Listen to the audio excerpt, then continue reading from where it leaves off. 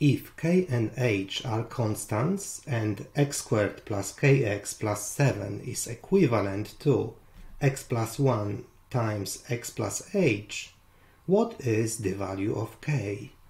At this moment, I encourage you to pause the video and solve it by yourself. Okay, I will solve it now.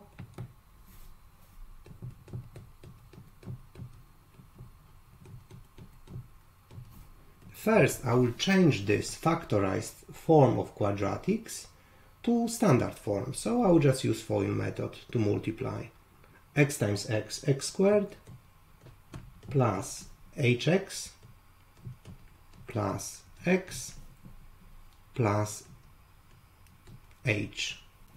This can be written as x squared plus h plus 1x plus h. Now I know x squared plus kx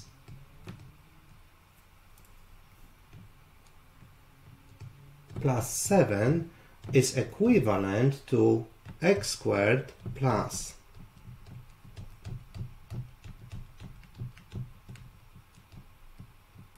Now, all polynomials are equivalent if all their coefficients are equal.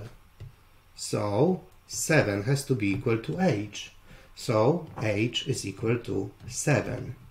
And also,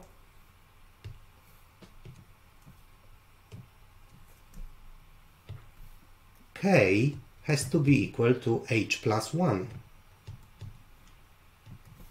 But I know h is 7, so 7 plus 1.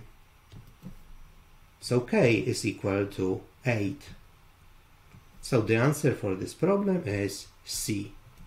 If you enjoyed this video, please remember to check my other math video problems and consider liking, sharing and subscribing.